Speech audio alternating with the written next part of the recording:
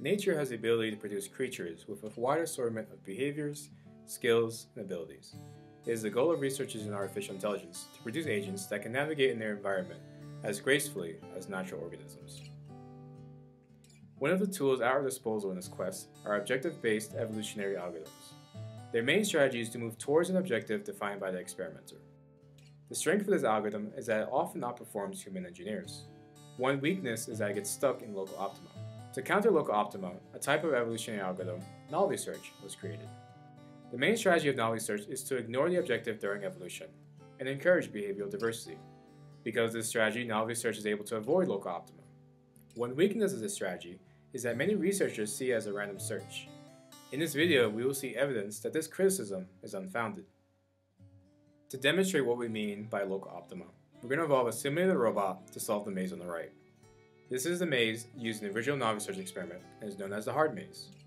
The robot is controlled by an artificial neural network. We're going to place the robot in the maze at the red star location. What we want is for the evolutionary algorithm to evolve the artificial neural network to get the robot from the red star location all the way to the objective or goal in green. But this is much harder than it seems. Now, as I said before, the objective-based EA is solely concerned with moving towards the objective. But as we can see, that's not really the best approach. We can try doing this a couple more times, and while each attempt is slightly different, they all wind up getting stuck in the dead end. Obviously, this approach won't work. These robots will just keep pushing forward, but they'll never get through that wall. Really, the robots should backtrack a little, but that requires moving away from the objective, something they won't do. Now, how would Novelty Search solve this problem? We have the same setup, but the Novelty Search robots are going to do things a little bit differently. The blue robots are allowed to run in the maze and are rewarded for how different their final X and Y positions are from previous robots. By always doing something different, the robots wind up exploring the whole maze and find the objective. Once the robot finds the objective, the search stops. Oh, I found the goal. While the Novelty Search robots do find the goal, some researchers are a bit doubtful concerning how the task was solved. That doesn't count. You wandered around till you came across the objective. It's like you're just doing a random search. While this is a valid concern, supporters of Novelty Search disagree. We're not random search. We're building exploratory skills. That's how we are continuously novel, and we can prove it. If the Novelty Search supporters claim that these robots possess exploratory skills, let's test for that. We're going to rerun the Novelty Search experiment until we find a successful robot. We're then going to grab that robot and put them into a new maze, here called the large maze. Now here's the path of a single Novelty Search robot. It looks like it's able to navigate from the start location pretty well. Here's a path of 50 different Novelty Search robots. All of these robots look to be able to explore pretty well. To quantify this, we're going to use two metrics. For our first metric, area covered, we're going to treat the maze visualization as an image and find the percent of black pixels to a row of pixels. A plot of the median percent area covered is shown in the lower left. For the second metric, distance traveled, we're going to look at the distance each robot travels from the start location. Each robot starts at the center of the maze. It runs its course and has some end position. The distance of the path between these 2 points is what we will use for this measure. In order to form a comparison across our metrics, we're going to use three controls. For the first control, shown in green, we're going to use robots controlled by random artificial neural networks. This is the naive control.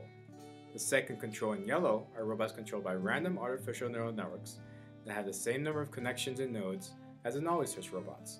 This is the network complexity control, or NCC. The last control in red are robots that have evolved to solve the original maze with a traditional objective-based EA. This is the fitness control. Now the box plot on the lower left shows the percent area covered for all four treatments. We can see that Novelty Search covers a larger area when compared to naive, and NCC, which are the random controls. This difference is significant as indicated by the crossbars above the box plot. We can also see that Novelty Search travels the same amount as the traditional objective-based EA. Now if you look at the distance metric on the lower right, we can see that Novelty Search travels further than naive and travels further than NCC. We can also see that Novelty Search travels the same amount as the traditional objective-based EA. Now, if we allow these treatments to evolve on the large maze and track the area covered over time, we get the plot on the lower left. Now, Novelty Search is in blue, but it's difficult to see because it's being obscured by fitness in red, indicating that the two treatments cover about the same area over the course of evolution. This is very interesting because Novelty Search an algorithm that has been criticized for being like a random search, is covering the same percent area as a traditional objective-based EA, which is the standard in AI. Now, both Novelty Search and Fitness are outperforming Naive in green and NCC in yellow. The stars at the bottom of the plot indicate that for a given generation of control, so Naive in green and NCC in yellow, is significantly different when compared to Novelty Search.